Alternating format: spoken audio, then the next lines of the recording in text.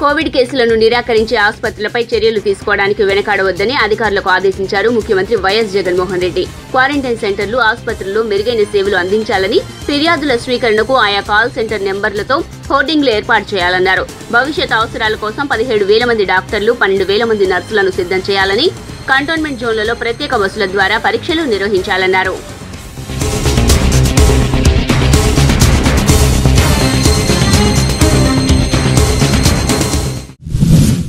విశాఖలోని రామ్కి ఫార్మా కంపెనీలో చోటు చేసుకున్న ప్రమాద ఘటనపై ఆందోళన వ్యక్తం చేశారు తెలుగుదేశం పార్టీ అధినేత నారా చంద్రబాబు నాయుడు.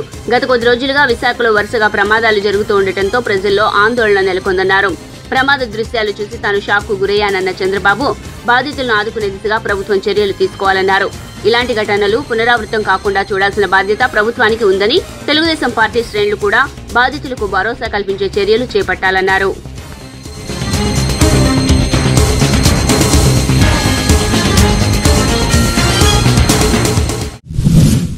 టీడీపీ హయాంలో అప్పులు మిగిల్చి ఇప్పుడు విమర్శలు చేయటం సరికాదని ఏపీ ఆర్థిక మంత్రి బుగ్గాన రాజేంద్రనాథ్ రెడ్డి అన్నారు. రాష్ట్ర ఆర్థిక పరిస్థితిపై టీడీపీ నేతలు చేస్తున్న విమర్శలపై స్పందించిన బుగ్గాన గత ప్రభుత్వంలోనే ఆర్థిక అభివృద్ధిలో లక్ష్యాలను అందుకోలేకపోయారన్నారు. టీడీపీ ప్రభుత్వం చేసిన నష్టాలను వైసీపీ ప్రభుత్వం పూడ్చేందుకు కృషి చేస్తోందని, కష్టాల్లో కూడా సంక్షేమ కార్యక్రమాలు అమలు చేస్తున్నామని పేర్కొన్నారు.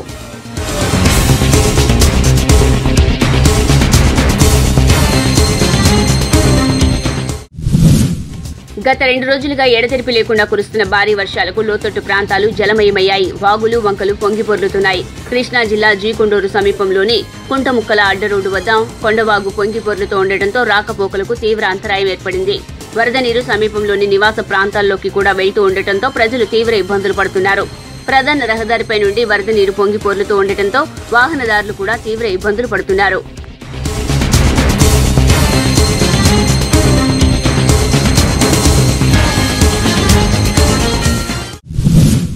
రుతుపవనాలకు అల్పపీడన ద్రోణి కూడా తోడవడంతో రాష్ట్ర వ్యాప్తంగా భారీ వర్షాలు కురుస్తున్నాయి. గత 4-5 రోజులుగా రాష్ట్ర వ్యాప్తంగా ఎడతెరిపి లేకుండా భారీ వర్షాలు కురుస్తున్నాయి. ఛత్తీస్గఢ్ నుండి రాయలసీమ మీదుగా అల్పపీడన ద్రోణి ఆవరించి ఉండటంతో మరో 4 రోజుల పాటు ఏపీ వ్యాప్తంగా భారీ వర్షాలు కురిసే అవకాశం ఉందని వాతావరణ శాఖ పేర్కొంది.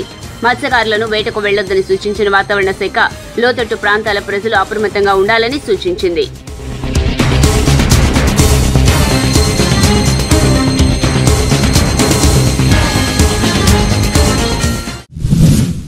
వర్షాల కారణంగా వరదలు భారీగా వస్తూ ఉండటంతో కృష్ణానది పరివాహిక ప్రాంతంలో విష సర్పాల సంచారం కూడా పెరిగింది. ఫలితంగా పాము కాటు కేసులు కూడా పెరుగుతున్నాయి. ఇప్పటికే గత వారం రోజులుగా 4 పాము కేసులు నమోదవగా తాజాగా మొవ్వ మండలం పరిధిలోని పెనుమత్స, మచిలీపట్నం పరిధిలో కోన గ్రామాలకు చెందిన 4 పాము కాటుకు గురయ్యారు.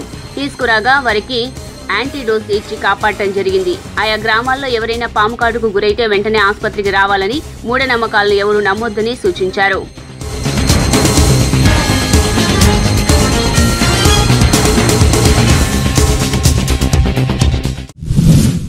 మోపిదేవి గ్రామంలో వేయించేసి ఉన్న శ్రీ వల్లీ దేవసేన సమేత సుబ్రహ్మణ్యేశ్వర స్వామి ఆలయంలో పవిత్రోత్సవాలు అంగరంగ వైభవంగా జరుగుతున్నాయి. గత 2 రోజులుగా ఉత్సవాలు జరుగుతూ ఉండగా 2వ రోజు వేద పండితుల ఆధ్వర్యంలో అర్చక బృందం పవిత్రోత్సవ కార్యక్రమాన్ని శాస్త్రోక్తంగా నిర్వహించారు. గోపూజ, సుప్రభాత సేవ, ఆలయ ప్రదక్షిణ, మహానివేదన తదితర ప్రత్యేక పూజా కార్యక్రమాలు నిర్వహించారు. ఆలయ ఈవో లీలాకుమార్ స్వామివారికి మరియు అమ్మవార్లకు పట్టు వస్త్రాలు సమర్పించారు.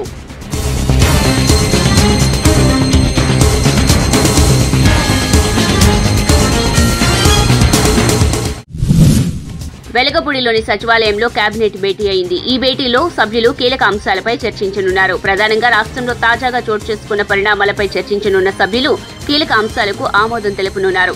ఇప్పటికే అధికారులు కేబినెట్ భేటీకి సంబంధించి అన్ని ఏర్పాట్లు చేయగా ముఖ్యమంత్రి వైఎస్ జగన్మోహన్ రెడ్డి ఆధ్వర్యంలో ఈ భేటీ జరుగుతోంది.